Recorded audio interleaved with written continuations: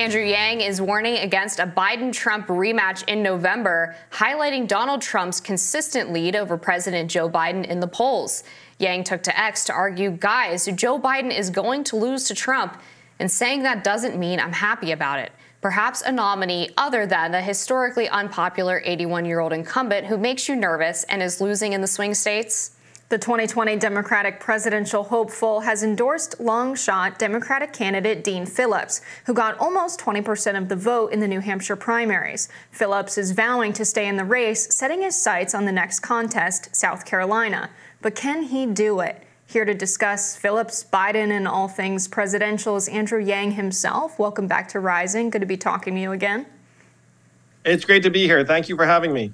So I'm curious. We've seen wages stagnant in the United States since the 70s. Despite, adjustments for inflation, we've still seen workers not receiving a fair share of the economy they help grow. Things that they produce with their own two hands contribute, to the growth of GDP in the United States. And a big criticism I have of every candidate running right now is that that's not been a central part of the conversation. And I really think it needs to be. I think the American people would like that. I've always said the candidate that embraces that idea and produces, some kind of policy platform that will address it will be a front runner. We'll be able to overtake Joe Biden or Donald Trump. Is Dean Phillips a candidate that you think can do this? Can you speak to this at all?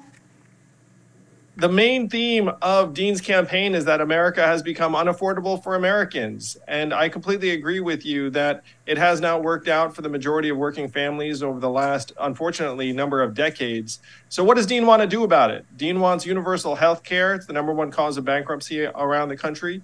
Wants to make vocational school and college tuition free. Education inflation obviously is shot up.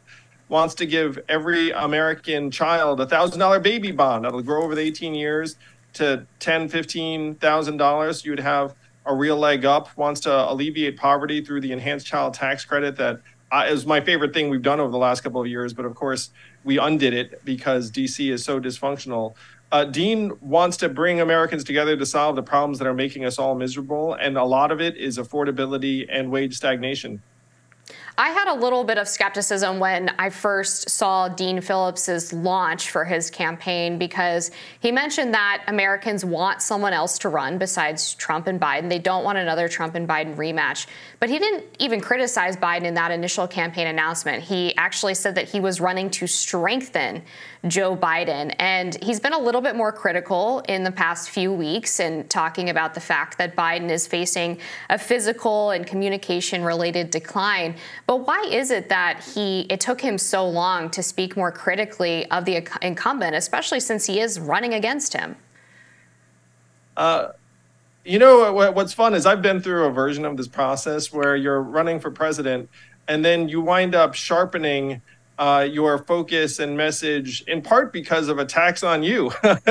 So what happened with Dean was he's a vice chair of the Foreign Relations Committee of the DNC, 3-term member of Congress who flipped a purple, red-leaning district actually in Minnesota.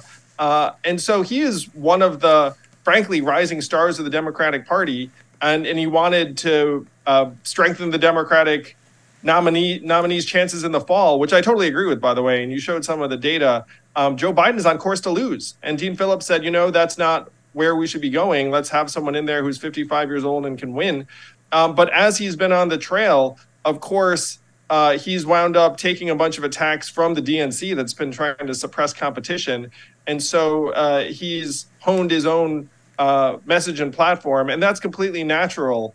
Keep in mind that this is a guy who tried to get other people to run because he's not like an egomaniac or anything. He said, look, let's get in Gretchen Whitmer or Gavin Newsom. And only when everyone else declined did he step up for the good of the country.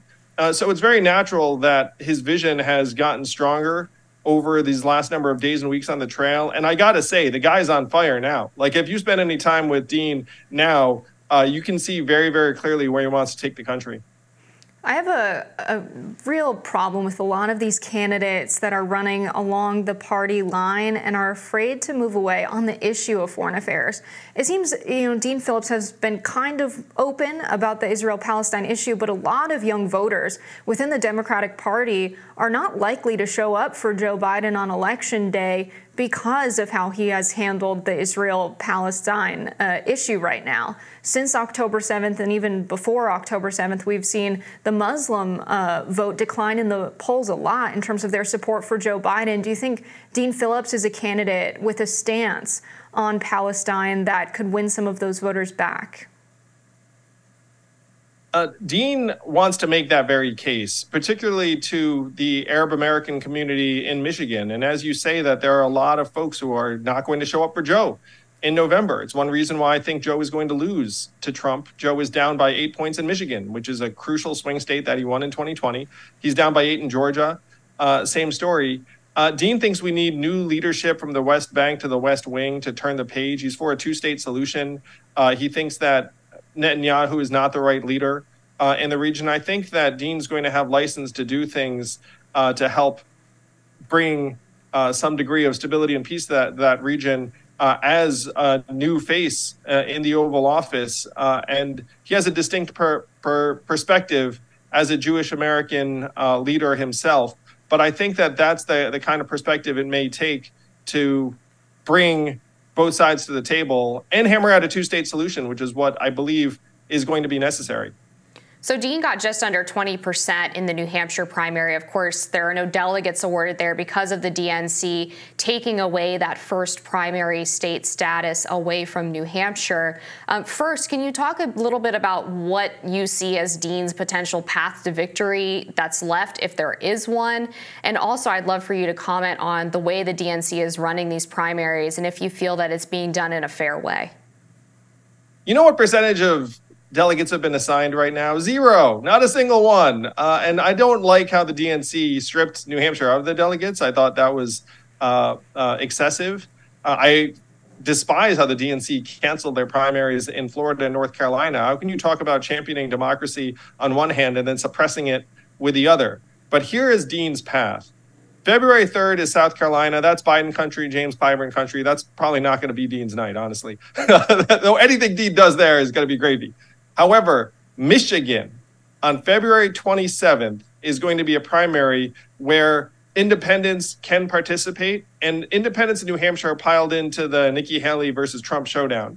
I think that the Republican primary is resolved by February 27th, and then independents will have a chance to back Dean in Michigan. That's going to be Dean's big opportunity, Feb 27 in Michigan. If Dean puts up a big number in Michigan, then all bets are off, and everyone's going to take a look and say, wait a minute, we don't have to slump into the rematch of the 80-year-olds that Biden is probably going to lose. We can actually get a 55-year-old, robust, visionary new leader. And that's going to be the case that we make in Michigan from now until Feb 27.